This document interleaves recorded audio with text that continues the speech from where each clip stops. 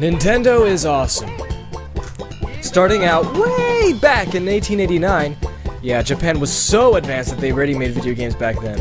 Just kidding. It started out as a Hanafuda or flower gaming card company. What are these Hanafuda cards, you ask? Kind of like our own normal card deck, except with flowers. Kind of like that onigiri is Japan's sandwich, Hanafuda cards are their variant of cards. Anyway, in the 1970s, Nintendo started going electronic, and before you knew it, became a powerhouse of gaming invention and digital goodness known the world over.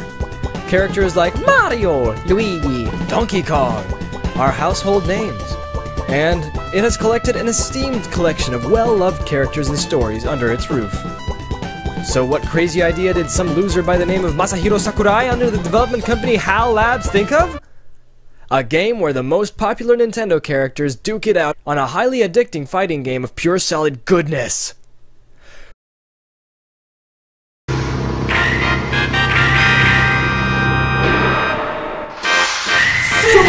Smash Bros. Thinking it wouldn't be accepted, Sakurai pitched the demo to them anyway, because he's obviously not a loser. And wouldn't you know it, Nintendo must have some really great people working there because they accepted it, and when it was finished, it quickly rose to fame and became a staple in Nintendo series itself. Something's gone wrong in the happy-go-lucky world of Nintendo. Introducing Super Smash Bros., where all your favorite characters go toe-to-toe in one 4-player star-studded slam fest, only on Nintendo 64. The first title was released in 1999. And guess who joined the roster of playable characters? Why, Pikachu, of course! And a hidden Jigglypuff to boot. Both could be set against the likes of Samus, Captain Falcon, or Fox McCloud in a never-ending fight to get the other knocked square out of the playing field. The game's fast-paced, energetic style kept interest and enjoyability at a high rate in which you never wanted to stop. I love how off-the-wall this was made, and you can tell it was fun for the designers because there were many secrets and nods to each game, and the art style was fluid and awesome. And even the very concept is nuts! In a very good way. The game had Saffron City as a playing field, which was of course Pokemon's very own Saffron City, and it had a bunch of Pokemon popping up from the area and giving you a hard time. Like that Charmander! What the crap is a Charmander doing on a roof of a building? And why is it being so threatening? Never mind. Another great feature was that each character could shift colors so you can distinguish the player's choice. Better than just having a random hue. Later in 2001, with the advent of the successor of the N64, one of the GameCube's debut titles was Super Smash Bros. Sequel. Super Smash Bros.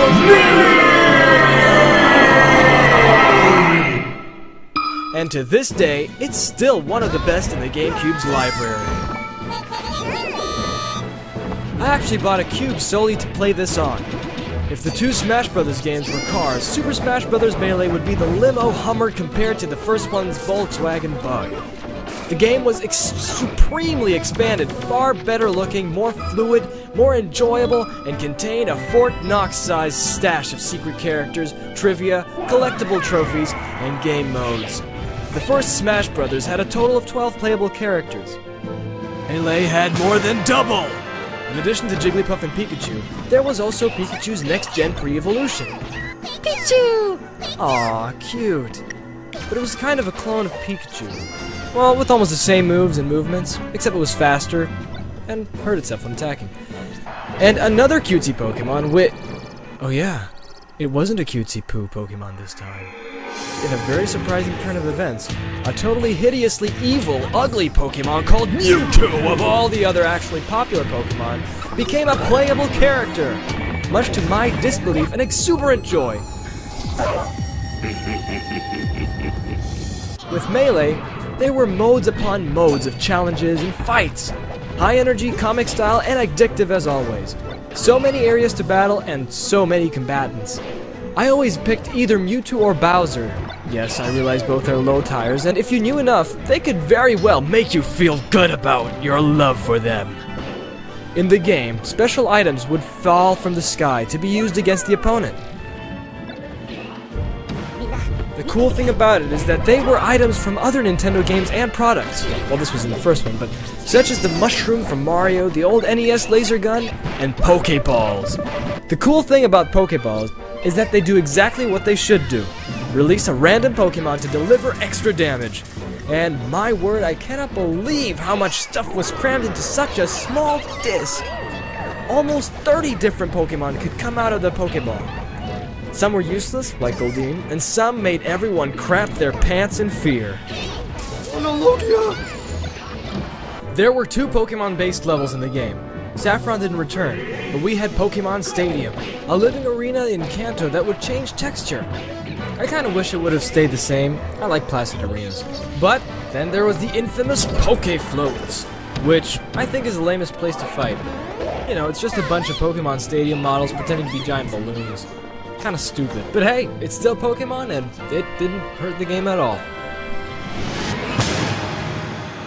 Despite coming out 3 years after the original Smash Bros., Melee's sequel would have us waiting for 7. Super Smash Bros. Brawl finally exploded onto shelves for the Nintendo Wii in March 2008. And it was Super Smash Bros. More or less perfected. I know many of us play these in real tournaments, and I'm not totally knowledgeable in this. However, in were many new characters, and out were a few. The gameplay was still the same, but slightly tweaked and improved. Still very addicting. Nintendo is awesome for many reasons, and one of them is to be able to plug in your old GameCube controller into this system, giving us the power to unleash our brawling skills the way we were meant to unleash it. Even more secrets and items were available in the game, while in my opinion not as revolutionary as Melee, had more Pokemon characters. In addition to Pikachu and Jigglypuff, the Pokemon Trainer, Red from Generation 3 revamp, with 3 playable Pokemon, Charizard, Ivysaur, and Squirtle, entered the arena. Mewtwo was back, except he's blue and has shorts. Wait, who's that? Oh yeah, Mewtwo was replaced by some sort of creature called Lucario. Anyway, jokes aside, because I don't want to get barbecued, Mewtwo was intended to be in the game until it was agreed that there were too many good Pokemon in Brawl, Generation 1. So, to further create awareness and advertise the Diamond and Pearl games, they took out Mewtwo, made him more agile and sturdy, and changed his appearance and replaced it with Lucario. Because if it was Mewtwo, the game would have exploded when played due to too much perfection. Sorry, jokes aside, to have known that Mewtwo was taken out only because there were too many Gen 1 Pokemon in the game says a lot about the coolness of Masahiro Sakurai. And yeah, I was upset that Mewtwo wasn't in Brawl, but the reasons he was taken out makes perfect sense. So anyway, listing the improvements to the new game would be a massive video in itself, but I will say that the characters were able to catch a little glowy rainbowy orb and perform the ultimate smash move. Dangerous. The future of Super Smash Bros. Is not too certain. Brawl is insane, and there won't be a shortage of players. However, I hope you enjoyed this little insight on Super Smash Bros. Concerning Pokemon. See you next time.